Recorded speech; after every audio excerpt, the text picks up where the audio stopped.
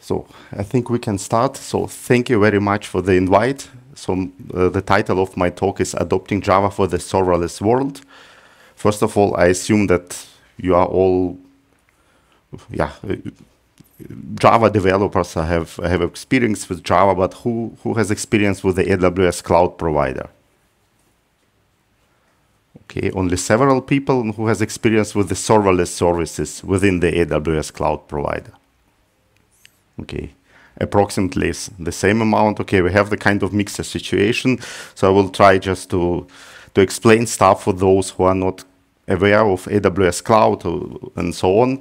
But yeah, my name is Vadym, and I'm Ukrainian native, so it's a very difficult situation for my country and also to present. But anyway, I lived half of my life in Ukraine. Now I'm living half of my life in Germany, and I have two passions, Java and serverless on AWS. I'm part of the AWS Community Builders program, also in the area of the serverless, where I also share my knowledge. And I'm working for the company called IP Labs in Bonn, Germany. We are 100% subsidiary of the Fujifilm Europe, and we offer the software for creating and purchasing of the photo products like calendars, photo book of the year, prints, posters, gifts. So everywhere where you can print your photos on multiple platforms. And we did a lot of for the cloud transformation in the last 4 years, completely closing all our data center and went all in with AWS cloud, where we have kind of mixed situation, classical infrastructure, Docker infrastructure, but we try to do as much as possible with serverless services in the last year. And we had a bunch of very smart Java developers and just run into the situation that Java struggles kind of in the serverless world, and that's the topic of my talk today. So let's start with the Java popularity. So there are a lot of sources just to see how it develops with different algorithm behind it, like Stack Overflow questions, GitHub repositories, job posting, and so on.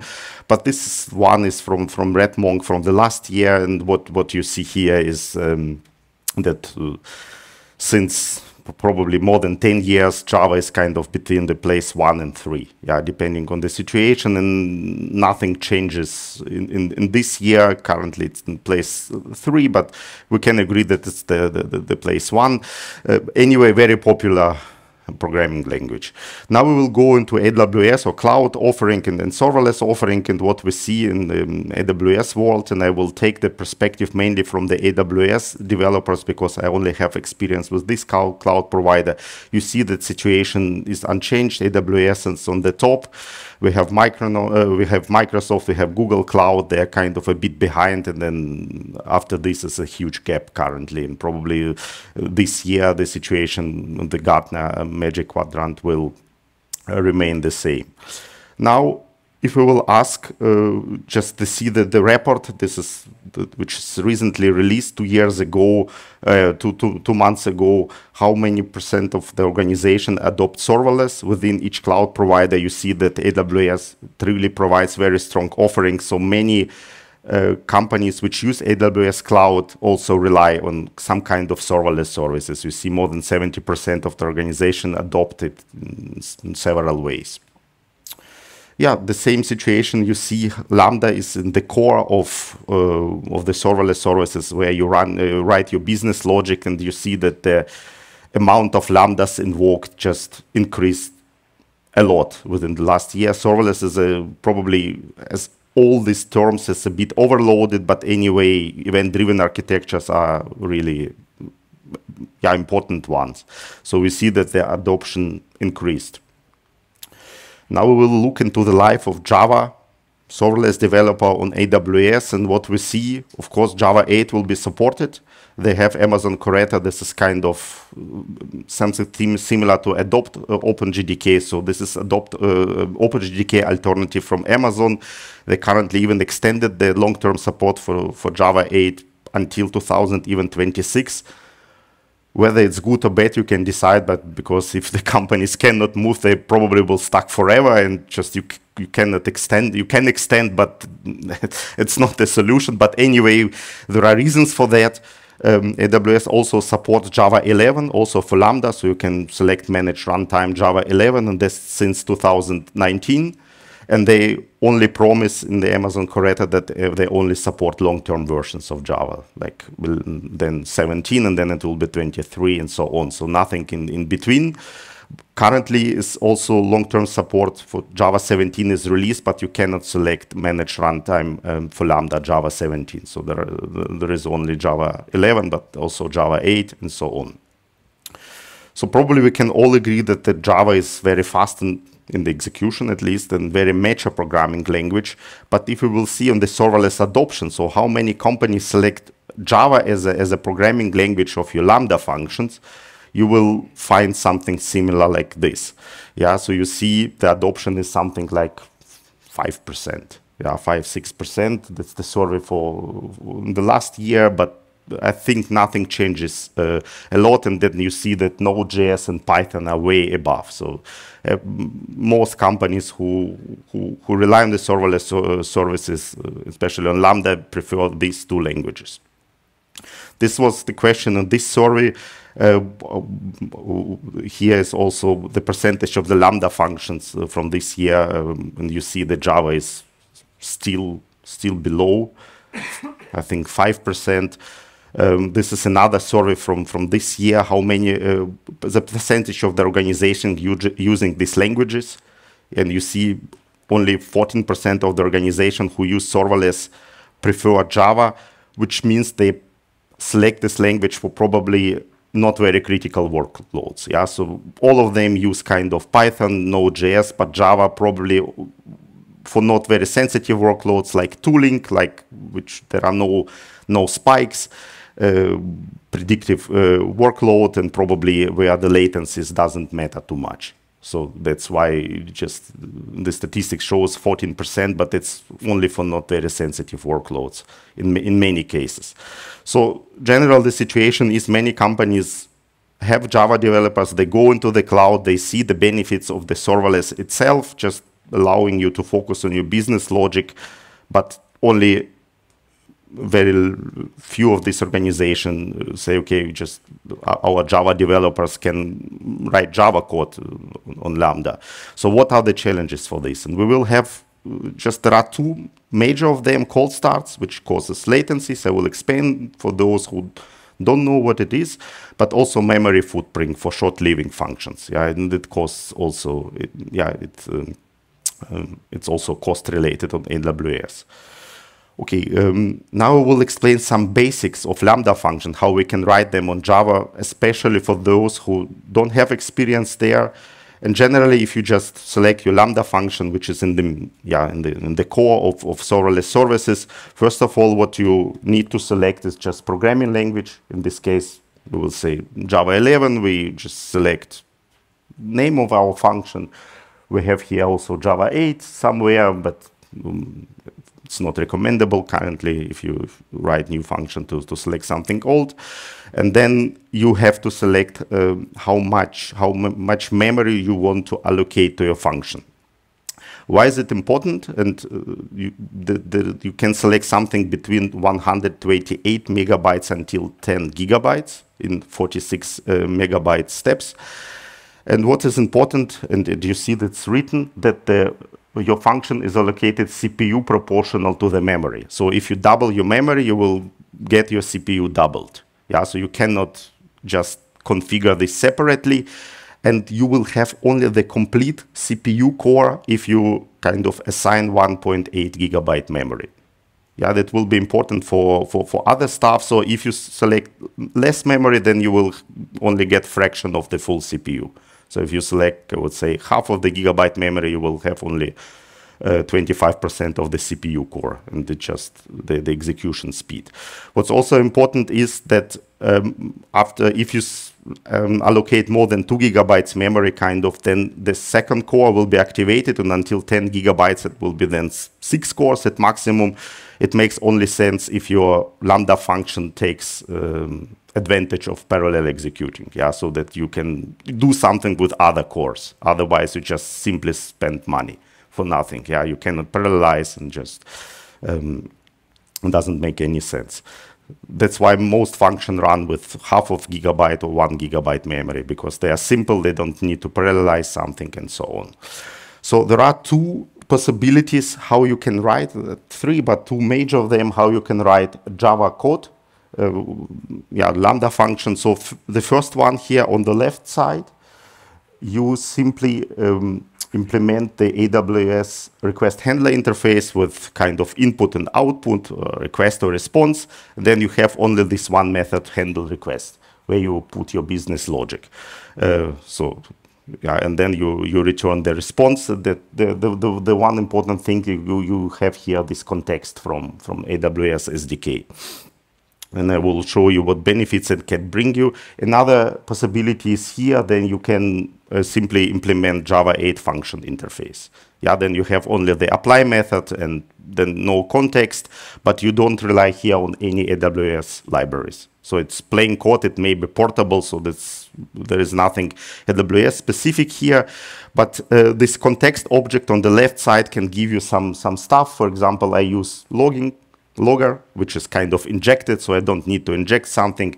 In case you need to debug why your Lambda function takes too much time and you need kind of points where the function spend time and you cannot debug it very efficiently in the cloud, you can print out kind of get remaining time in millis. So generally the Lambda function can run only for 15 minutes maximal, but you can say it just should time out after 30 seconds because it's just public facing and doesn't make any sense to wait so long. But then you see, okay, it takes longer, then you can kind of debug with that stuff. So this is how we write Lambda function. It's also important to understand the challenges, to understand also AWS Lambda pricing model. It will be similar probably for other cloud providers. You have generally two tiers, request tier and also duration memory tier, I would say. So the request tier is simple, just you pay $20 for million requests. So simply count how many times your Lambda functions are executed, and then for millions of them you pay this amount. Duration tier is a bit more complicated than this duration memory tier. So generally it depends on the architecture. Now you can select, previously it was only x86, now you can select also ARM architecture, and then you pay this amount for 1 gigabyte second. So this is amount that you pay for your function which runs 1 second for 1 gigabyte memory selected. So in case your function run 1 second and you selected half of a gigabyte, you will pay the half of that amount. So this is kind of the situation. So this is the example how you can calculate this. Let's assume you have 1 million requests and you have this x68 architecture with half of a gig memory assigned, and we will assume, which is never the case, that each Lambda invocation takes 200 milliseconds, all million requests. For the simplicity, then you pay for request tier $20 and for gigabyte seconds for memory duration tier $1.67. It will be also important when we will talk about the optimizations. So now let's come back to the challenges. That was how you can write the code in the Lambda function, how the pricing works. Now let's talk about the first challenge, which is the cold start. So in order to understand this, you should understand the life cycle, how the function is invoked. So let's assume you deploy the completely new function in the cloud. So you upload the code. In case of AWS, it will be S3 bucket, simply the storage.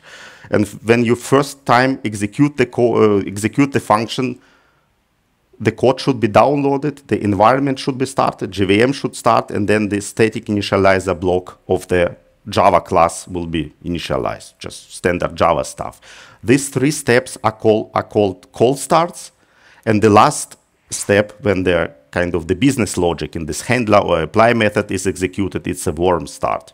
So first time you will have always cold start, and then if you reuse the stuff, reuse this container, then next time you will have warm start. But now let's look in this last three steps from the point how it goes.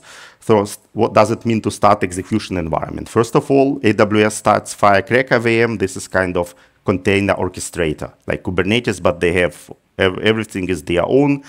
It's Firecracker VM. Then AWS Lambda environment will start GVM in case we select Java as a managed programming language. And then Java runtime loads initialize handler class. Yeah, this static initializer block. What's very important to understand that this initial phase, for this init phase, and it doesn't matter how much CPU we gave the function, you will receive full CPU access for up to 10 seconds.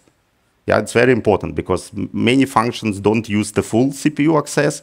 Here you will receive this full CPU access, which also will be important for optimization because yeah, you can optimize the stuff only for 10 seconds, and it's also for free for managed runtimes. For Java 11, if you select Java 11, it will be for free. We will see we can select Docker and so on. Then you pay for the same logic as I presented you, duration, memory, but that's kind of situation we should be aware of. The static initializer block is important.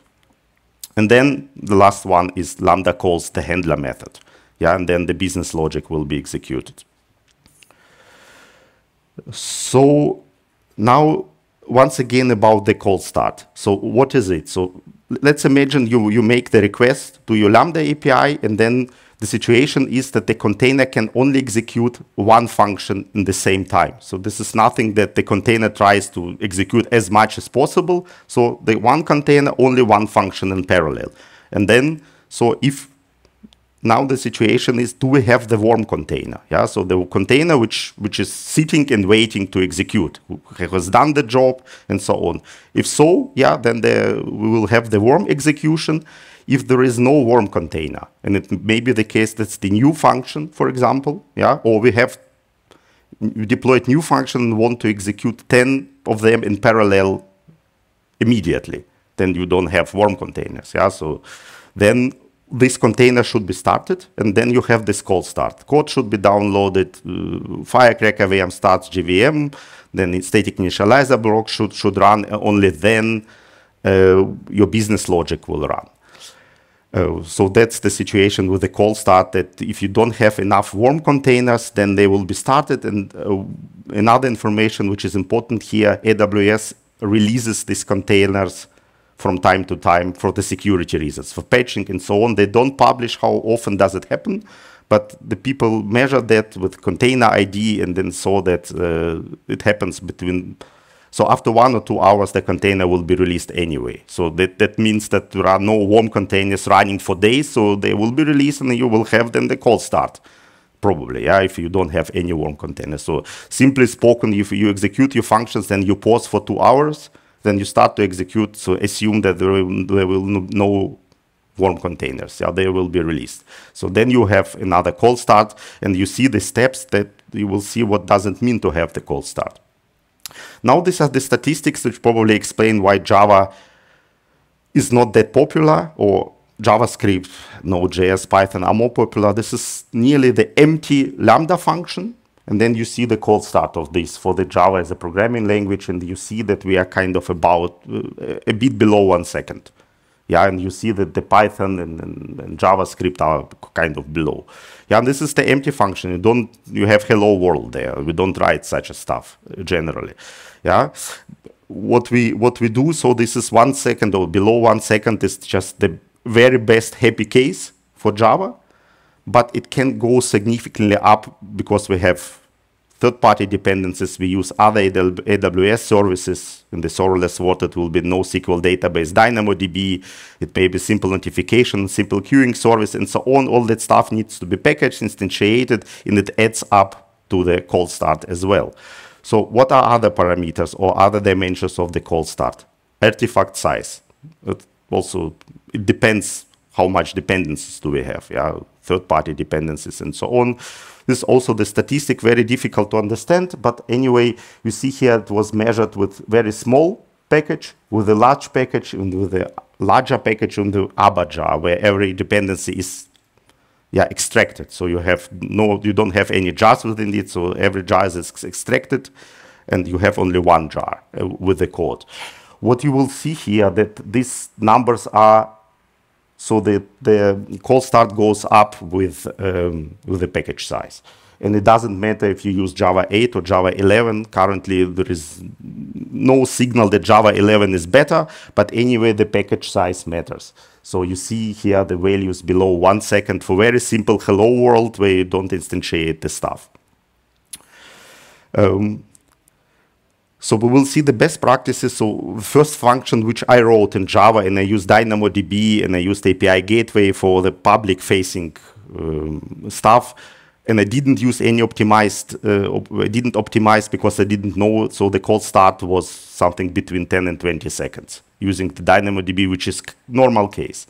And that's, of course, yeah, it's not what we expect. Even if the call start happens only one time per 10,000 invocation, it still impacts somebody.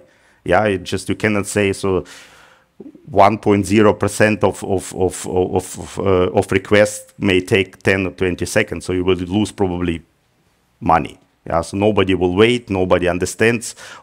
In case you can just rewrite your logic that you have asynchronous invocation and it may be different, but if you have somebody who is waiting for your response, it's just not very good.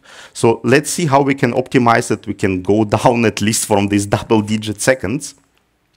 So first of all, it's not new anymore. So AWS release SDKs for each programming language, also for Java, where you can just simply use them to call other AWS services like DynamoDB, SQS, SNS. And many people still rely on the older SDK version 1.0. Since several years, there is 2.0, and it's just with a lower footprint and even more modular in case you need to call something outside of the world, HTTP call. Then there is a possibility to call the to use the asynchronous client, HTTP client for this, because you see that the standard client and Apache HTTP client and even native, they add up also to the call starts because they initialize lots of stuff. The question is, it's normal, it's okay for the long-running application. Then if something will be initialized only one time and then it runs for months, but in case of Lambda functions, which is long-living, all this caching, it bites you. You don't want to have this, yeah. So it will the container will be released after 2 hours, and then the next container, it should load again, and just that's native Apache and even standard client. They're optimized for long-running server applications. So it's still not very perfect, but you see this asynchronous client, it reduces at least this call start in case you need to call something via HTTP. What's also important that in the SDK 1.0, all dependencies to all existing AWS services were bundled together. It doesn't matter if you wanted to use it or not, but with SDK 2.0, you can select what you would like to use. If you say, I only use DynamoDB, then you can only just declare this dependency. And it will reduce the artifact size because AWS provides probably SDKs for 200 services. And just you don't need them. Yeah, you need only 1, 2, depends on your function, but anyway, yeah. And of course, if you have these dependencies like JUnit and so on, then declare them that the scope is test. Yeah, then they won't be bundled. Yeah, because that also decreases the size. Sounds obvious, but probably not everybody pays the attention for the long-running application because one dependency more, several bytes doesn't matter, but here it matters. So other stuff, and now we'll be talking about the static initializer block. So once again, you will receive full CPU cycle for maximal 10 seconds, and then you have to think, what can I optimize in this static initializer block? And for example, if you're using DynamoDB or all other AWS services, which you have to instantiate, they have this builder pattern that you build, first of all, the client, DynamoDB, SKS, on whatever you use. And it should be built once and then reused in the function itself. So then do this stuff in the static initializer block. Yeah, it will just finish quickly, and it's just kind of trade-off. Yeah, you do something in the static initializer block which contributes to the call start, but then your warm execution time will be quicker because you reuse the client simply. So another important point, if you instantiate the service, AWS requires you to, or it doesn't require you, but generally, AWS knows where you deploy your function, in what region. Yeah, so in case it's in Europe, it may be you central one in Frankfurt or Ireland and so on. AWS can extract these parameters, and the same is true also for credentials. How do you authenticate to this service? There is a concept of credential chain. The AWS may go through the credential chain, which is similar to filter chain, and see if there are credentials somewhere, but it takes time for AWS just to figure this out, and you know what is the region and you know how you authenticate. So just simply pass that stuff, and that it will save up to second. Only doing that stuff, and just it's not documented, it's not enforced, but in that case it saves you time. So another optimization which AWS itself tested, they say, probably people who know Java know that there are two levels of compilation, client and server, and for example, the server compilation heavily relies on the runtime. So the function will run 10,000 times, and then compiler will figure out how it should be optimized, and it will be de-optimized, and so all that takes, of course, time, because this to figure out what to optimize, the thread runs in parallel, and it steals your memory, it steals your processor time. But the situation is, for the short-living Lambda function, this optimization, C2 optimization, doesn't make too much sense. Yeah, just you don't call to 10,000 times the same Lambda function before the container will be released. So that doesn't make any sense. So if you deploy Lambda, you have the possibility to give Java options there, and you can say tiered compilation and stop at level 1. So just don't do this optimization. Doesn't make too much sense. Maybe a bit for warm run, but not for the cold run. And then you can also save up to 60% on the cold side, cold start time, because nothing interrupts the stuff for the optimization. So we run lots of, so we saw currently that there are steps. If you pay attention to them, you may reduce your cold start. But anyway, these are the best practices just to avoid it any further, like avoid reflection, write time, bytecode generation, avoid proxies, avoid dynamic class loading, and just people using Spring juice will say, yeah, that's the core of this framework, so I would like to use them as well. And what should I do this? Yeah, and now, yeah, we will come back to this, but let's talk once again about cost optimization techniques. So we talk about this request here. That's nothing language specific. So how many functions have been invoked? It's just language independent.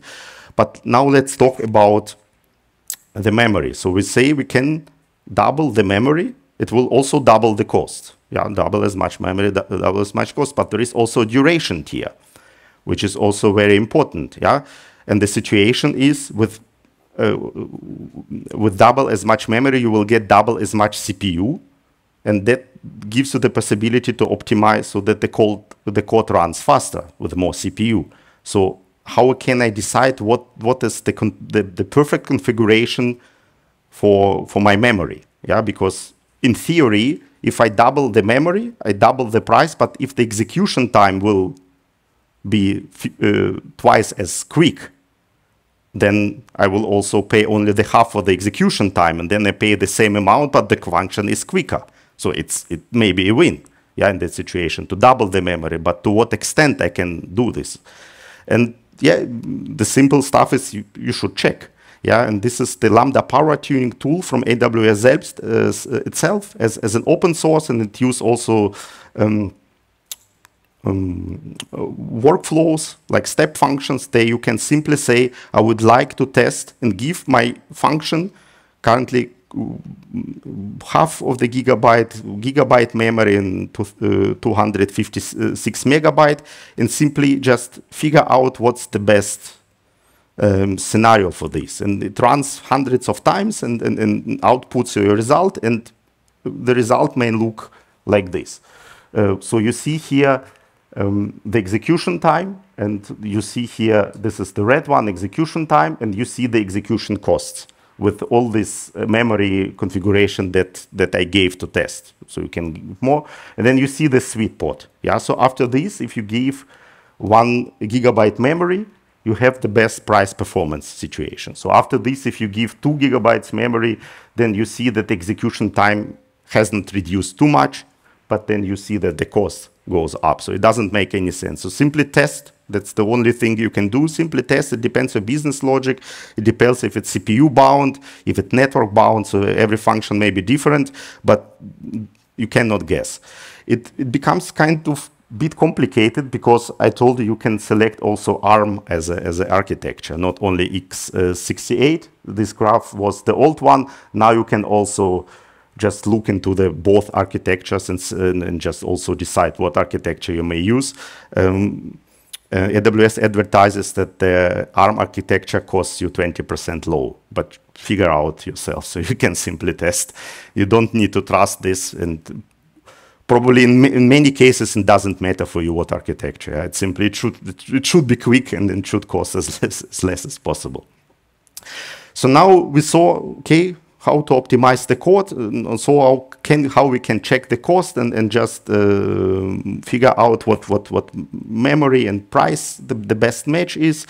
But generally, Java is well optimized for long-running server applications, and that means higher startup times and higher memory utilization. And it doesn't matter what we do, we cannot optimize this cold start for Java application below second, even seconds. So we cannot go into millisecond area. It doesn't matter what we do.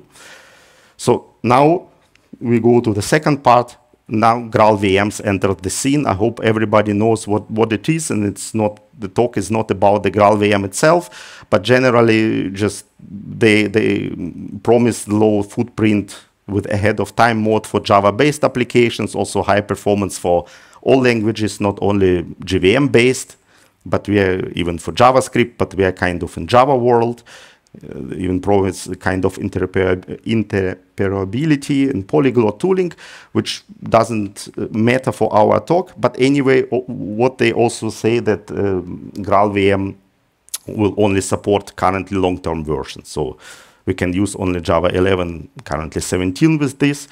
But what is really, really important is this substrate VM part of the GraalVM. It's optional. You can use this, and this substrate VM adds this ahead-of-time compilation. And ahead-of-time compilation, probably you know, this means kind of closed world assumption.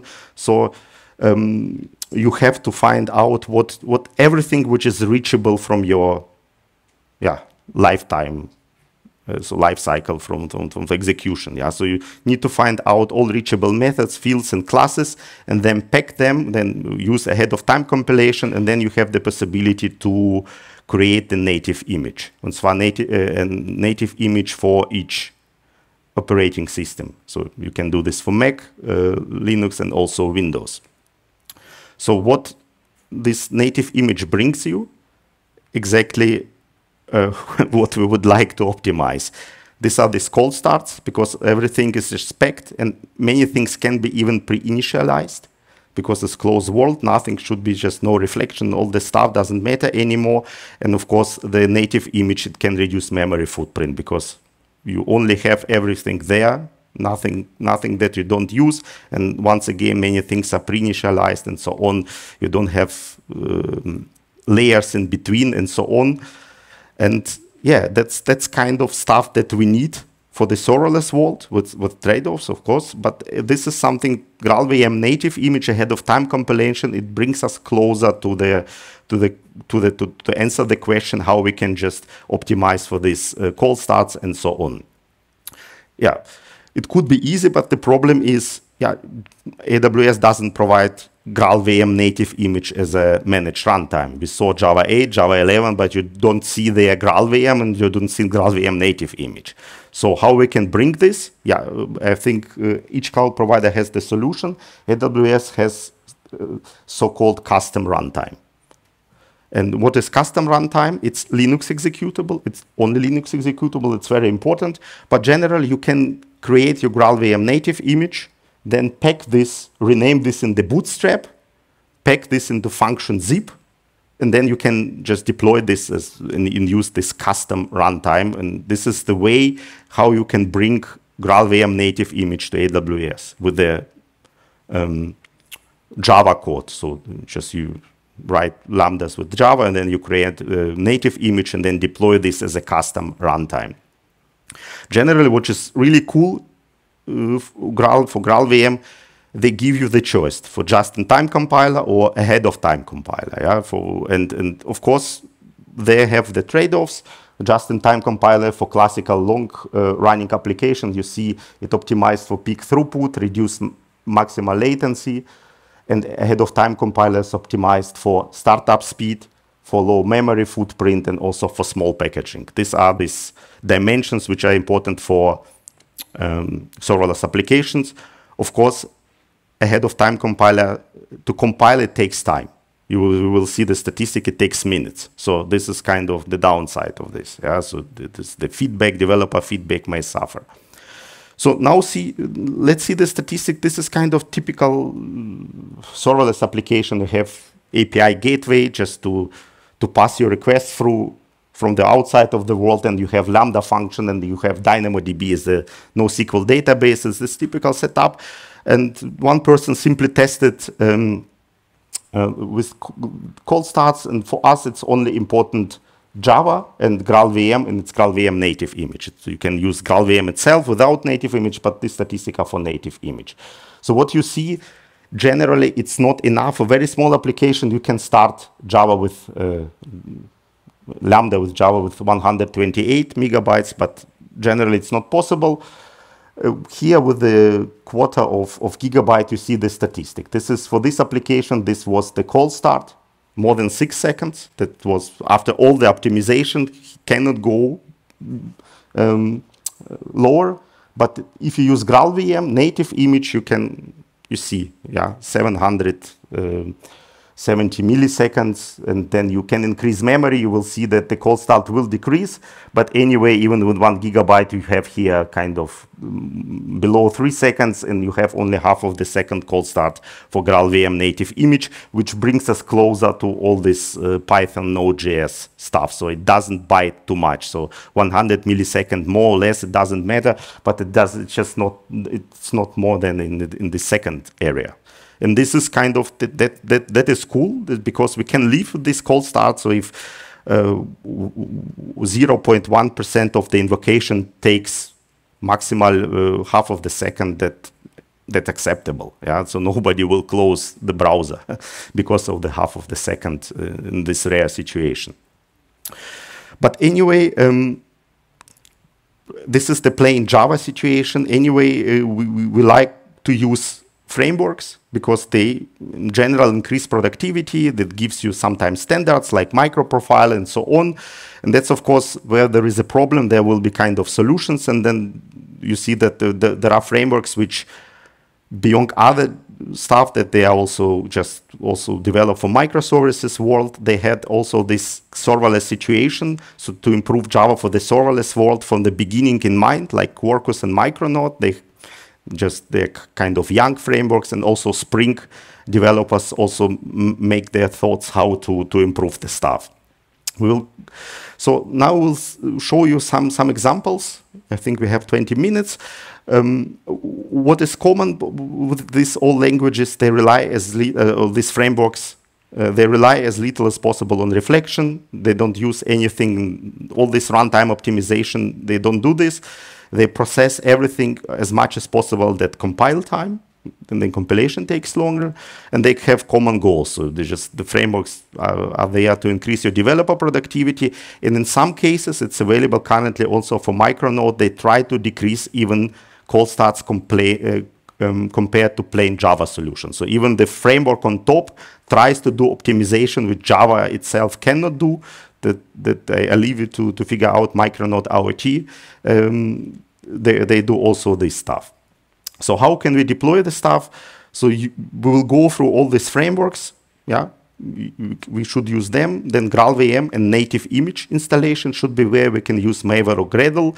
And then we should have AWS CLI and AWS Serverless Application Model tool. With this, I deploy the serverless application. So these frameworks generate the function zip kind of, and then I need to have some tool, and this is serverless application model to deploy this into AWS world. Yeah, what this will do, that will be to build this Linux executable with GraalVM native image, and then this will be deployed in the function zip, this as this custom runtime as we discussed. So all this, in the end, it doesn't matter what frameworks we do, this will be all this stuff, build the GraalVM native image, pack this into AWS custom runtime, and then deploy with SAM into AWS. So let's start first of all with Quarkus. This comes from more or less IBM Red Hat world. They say it's Kubernetes native. I don't understand this term, to be honest. What is Kubernetes native? I can deploy this on AWS as well. So probably, I don't know, another buzzword, but anyway, I can achieve my goals with this framework. And they give two possibilities. I will show you how to write a Lambda function. With the Quarkus, I can simply use Spring annotations. So many people know Spring, and then they think, how can I jump into this Quarkus Micronaut world? So Quarkus, and also Micronaut, gives you the possibility you can simply use Spring annotations. Yeah, this is, the import comes from Spring package. So there is nothing Quarkus specific in your code. You see the standard stuff, controller, you have request mapping with some stuff here. So this is the pure Spring code. The magic will come in the Maven then, how it then will be bundled. So first of all, there is the possibility to create native image with profile native. Yeah, it comes out of the box from Quarkus. Yeah, this is the goal native image. Then we can assemble this to zip and name this function zip. Then you have different possibilities. You can build GraalVM native image, but they give you also the possibility that you create, that you start use Docker and then build Docker native image. So if you are on your own developer machine, then you can use simply Docker, and they install the GraalVM native image and provide all the isolation, so that you don't rely on what installed on your machine. So they will simply create Docker environment with everything needed, and everything is out of the box here with the Quarkus. I really prefer this option, native container, instead of pure native, because I have a lot of stuff here which probably is not in the right version on my own machine, and the magic will be done automatically. And then, of course, this is another stuff from the POM XML. So this is here the magic, Quarkus Amazon Lambda HTTP. This is how this Quarkus code will be kind of proxy to Lambda. Yeah, this is all this stuff is handled with this one dependency, and this is Quarkus Spring Web. This is for processing the Spring annotations, so that Spring annotation will be converted to Quarkus code. Yeah, and that's it. Then you will run it. It will take more than 3 minutes, and then you have your native image. So this function zip. Yeah, then there's a lot of magic which is completely kind of hidden for us. And this is for people using this serverless application model. You can use CloudFormation, if you will, or Cloud Development Kit. It doesn't matter how you deploy this. But with SAM, I can define where this function code is, which I would like to deploy. This is then after the Maven has done his job, is in the target function zip. Then I should provide HTTP API or REST API URL kind of pattern. The URL will be generated from AWS myself. Yeah, this is the function. This is HTTP API for this, so I can call this with curl or from outside of the world. And then I can simply say SAM deploy and say this is this YAML template, native YAML. And then after this will be deployed, you will see the output of the HTTP API URL. This is simply URL. Then you can curl this. You can use pets5 and kind of what we wrote on the last slide. So very cool. So very, very little code, and just you can do this stuff, and it works really perfectly. So there are also additional features. I have the example there, but for the sake of time, you can use also this request handler. So you don't need to use Spring annotations, you can use this Amazon request handler and then implement handle request method instead. You can use then for your services, for your beans, the microprofile annotations, because Quarkus understands this. So this is up to you. You can use Spring. You can use Quarkus' own stuff with that.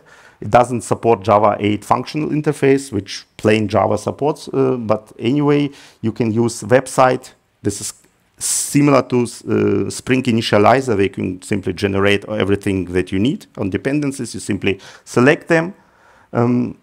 And you can also use Quarkus CLI, which gives you one abstraction more. So you don't, then you simply do Quarkus create app.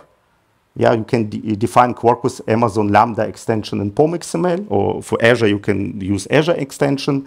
And then you can build your application with Quarkus with this command line. What it gives you, that even SAM template, which I showed you, will be generated for you. So in the end, you don't need to write anything. You can deploy this. It's very handy if you use the CLI. It just frees you up from writing the templates. It understands everything. You will have all the same stuff generated and so on, and then simply deploy it to AWS cloud. Yeah, it's microprofile compatible, as I told you. There is also Funky for multi-cloud solution. I will leave it out. I don't believe in multi-cloud solution. It maybe for your use case, but in order to build knowledge in one cloud provider, it takes huge time, and I don't know why people using two of them for the sake of compatibility, but we don't migrate generally, but there may be cases. So let's jump into the Micronaut. The founder of Micronaut is Jem Roche. Probably everybody knows him from Groovy stuff. Interestingly, he now is working for Oracle.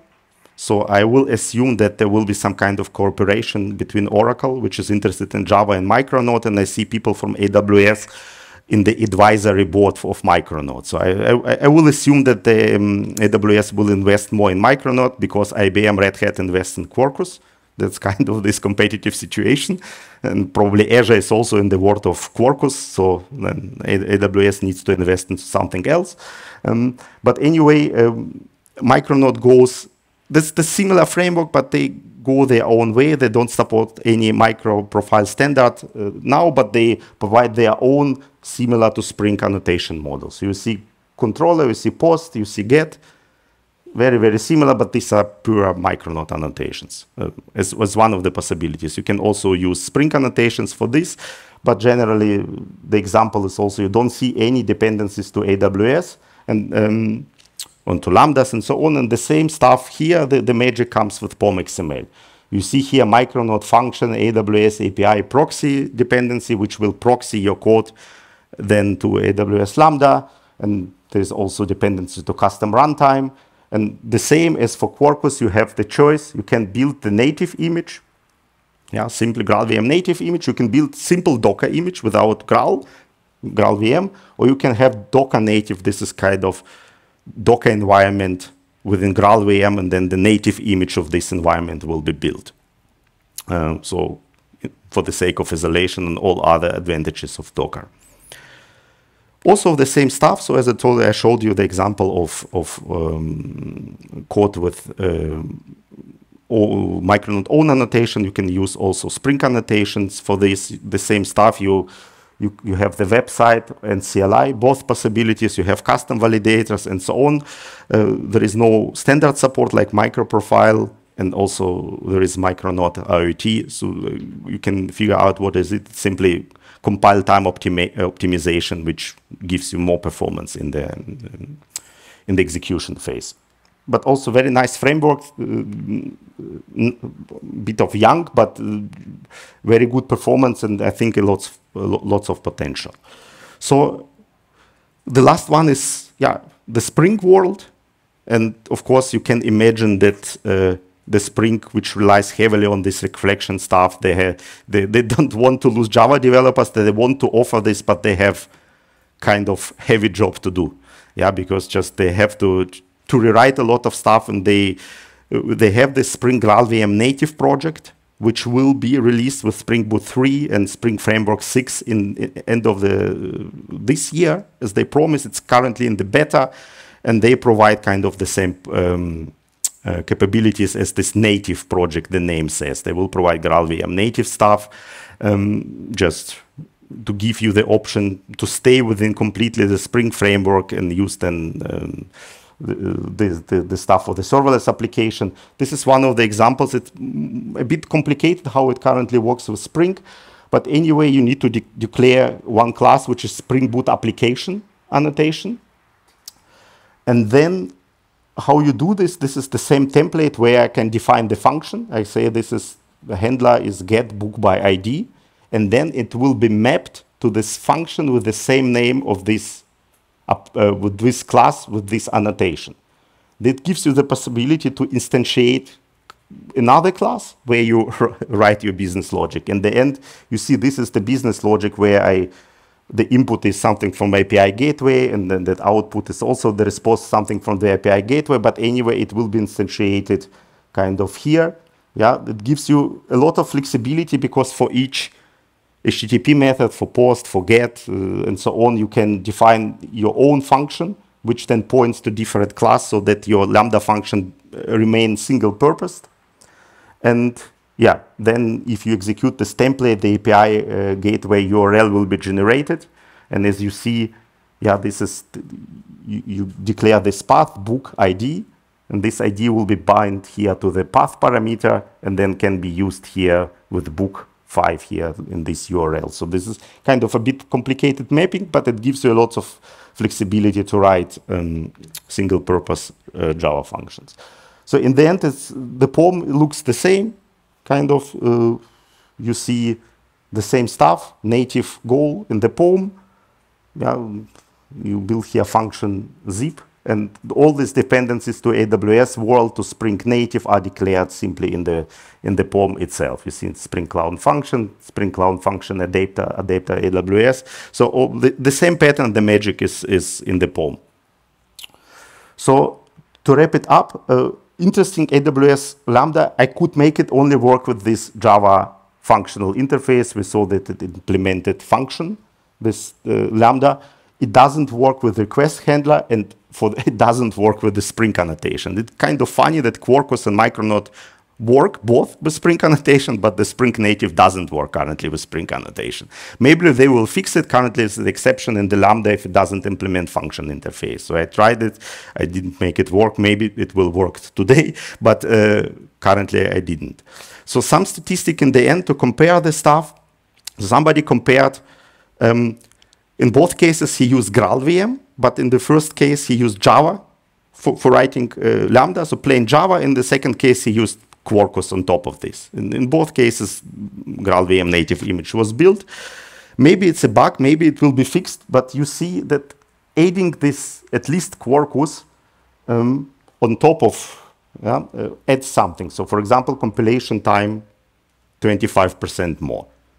Just only by adding framework. Yeah, you see 3 minutes for GraalVM itself. It just breaks a bit of feedback cycle because you have to wait. But just adding the framework adds also 50 seconds. You also saw that the cold start, in case you will probably select half of the gigabyte memory or even a bit more. But then you see it also adds a bit to the cold start. Yeah, so without using Quarkus, it was a bit better. It's still below 1 second, which is good, but anyway, maybe it will be fixed. But you see that the framework may also it adds productivity, but it may bite you on the other hand. But this is maybe this kind of the situation which can be fixed. Another stuff, also this is the test for typical serverless application, lots of Lambda API gateway, then you have DynamoDB. Somebody tested all 3 frameworks with Java, without GraalVM, completely without GraalVM, simple Java, you can write the code without GraalVM, and then they use the same code with same frameworks with GraalVM native image, just to see.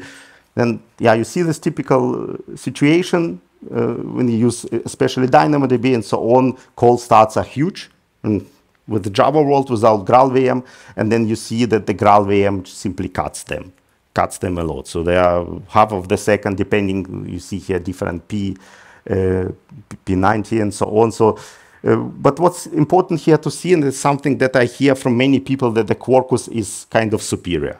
They have the lowest cold starts currently, and Micronaut is a bit behind, and Spring Boot is also a bit behind Micronaut.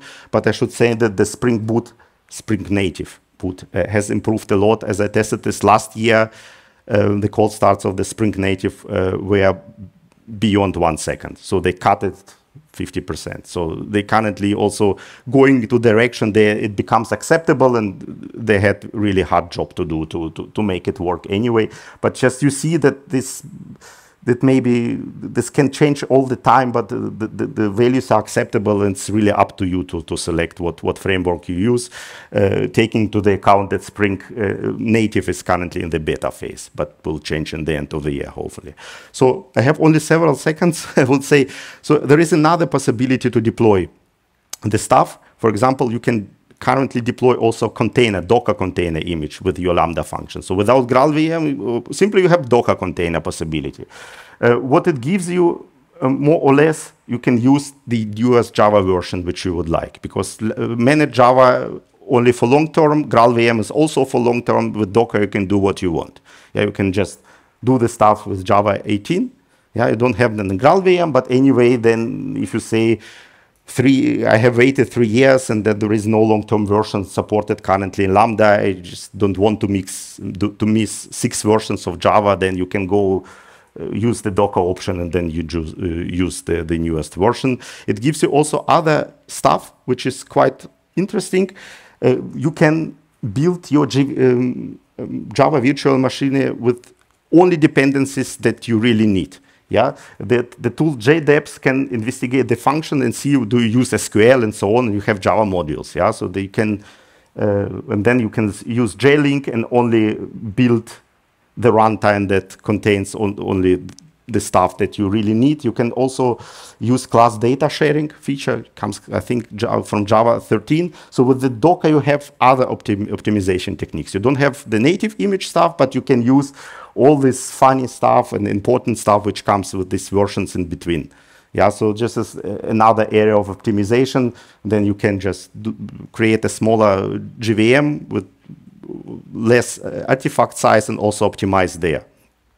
So maybe last minute's conclusion, all these frameworks are powerful. GraalVM is also powerful, and GraalVM improves cold starts and memory footprint, but it's not without challenges. Yeah, so AWS Lambda runtime requires Linux to build, because AWS requires it.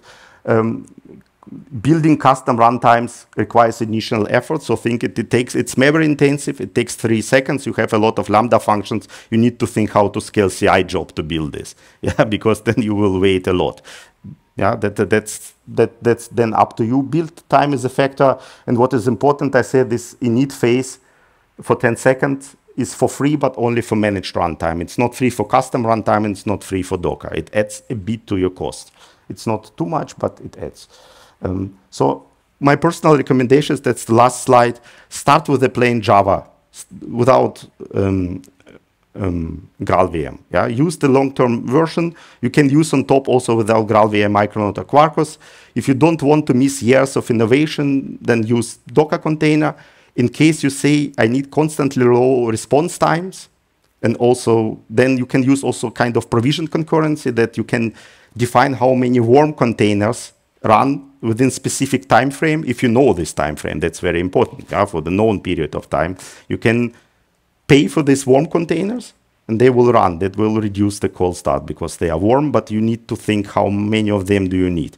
If you really need the constant low response time and the cost is a factor, then you should take a look at the GraalVM native image, with or without the images. So otherwise you will have all these cold starts. Yeah, and you saw that Quarkus added something up to the cold starts. Micronaut optimizes this. It may change, but you have to think, okay, this framework gives the productivity, but what they take away from me? Yeah, what's the trade-off? There are a lot of links that you can download the application and try yourself. So I will post the slides on SlideShare and so on. And that's it. 2 minutes, so it's a bit yeah, sorry, I know you have to go to another room for another talk, but I hope it was interesting so you can engage with me on LinkedIn and Twitter and ask questions afterwards. I will share the presentation and all that stuff. Thank you very much. Yeah.